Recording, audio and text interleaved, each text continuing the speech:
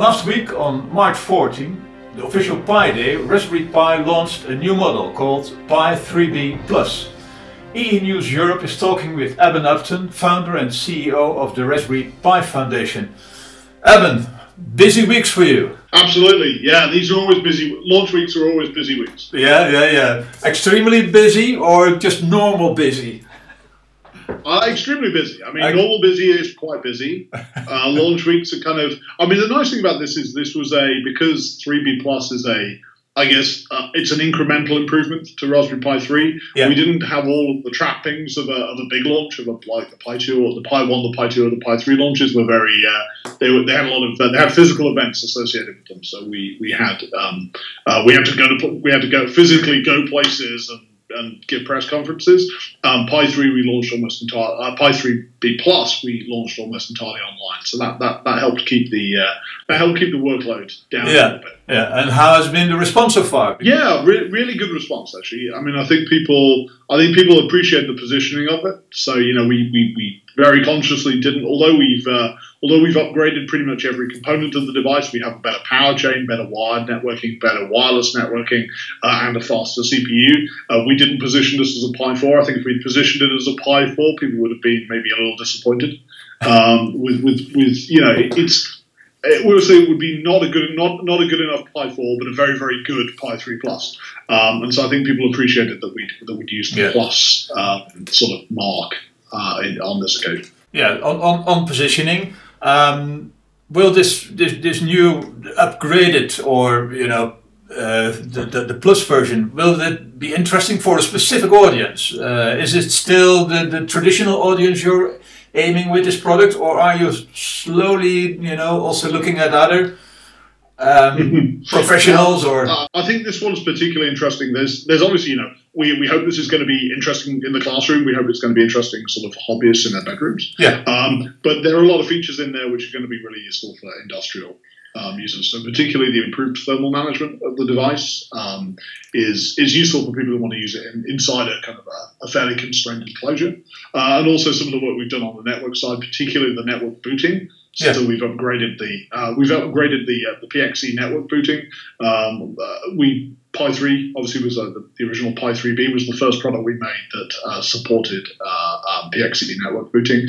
When we shipped that into the wild, obviously, as you often do, you discover a lot of little issues. And then we've rolled up all the fixes for all the issues that we're aware of. And those have made their way to 3B Plus. And then, of course, Power over Ethernet. We've added enough functionality on the main board to let us build a very low-profile accessory to add Power over Ethernet. So when that ships in a month or two's time, I think that'll be very useful for quite a broad range of industrial customers. Yeah, okay, cool. So these are actually the superpowers of this new version of Raspberry Pi. A lot of people will appreciate it, but especially the price, I think, because how is it possible? So much computer stuff in such a little price. Yeah, and that's it. So being able to hold the $35 price is very important to us. So really, I guess every single Raspberry Pi that we've launched, the one with more memory, the original B, the 1B Plus, the 2, the 3, the 3B Plus. They're all at any given time they're the best product we can make at $35. We were quite surprised actually by how far things have come, how much we were able, given that we don't have a process node. There's no process node transition here, so this is still a 40 nanometer. The CPU, the application processor is still a 40 nanometer device. We were actually quite surprised by how much we could squeeze. Quite a lot of room had opened up to squeeze new functionality into that cost point over the last 2 or 3 years. Okay.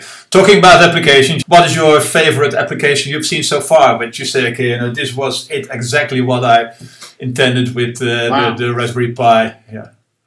Well, kind of.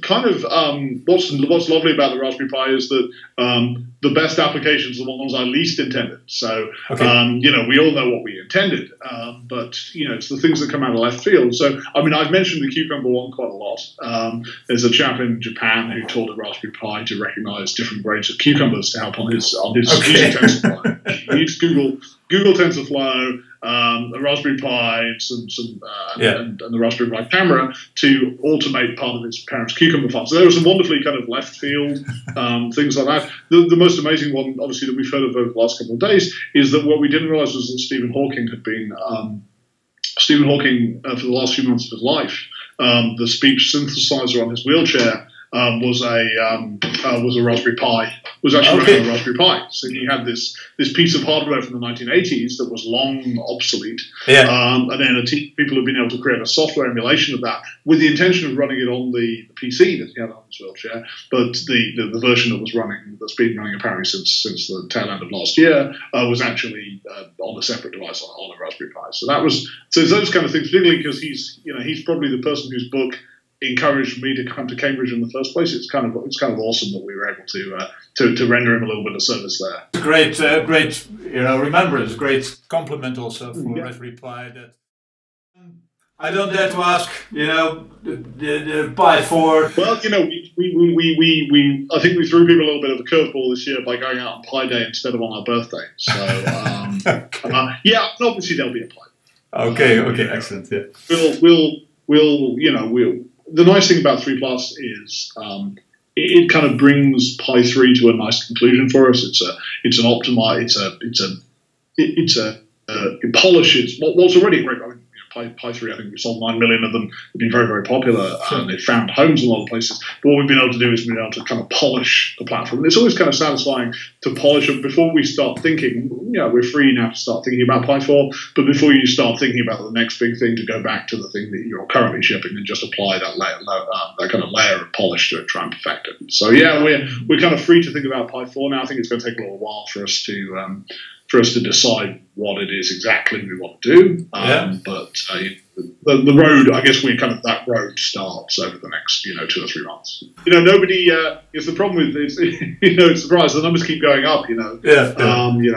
I remember we sold 1 million Raspberry Pis in our first year, and we were pretty surprised. But we're pretty impressed with that. We've had quite a few months now where we've sold over 500,000 Raspberry Pis just in a month. So it's all these things it just gets more and more and more. Thank you very much, Eben, for this quick update on the superpowers of the new Raspberry Pi, the 3B Plus.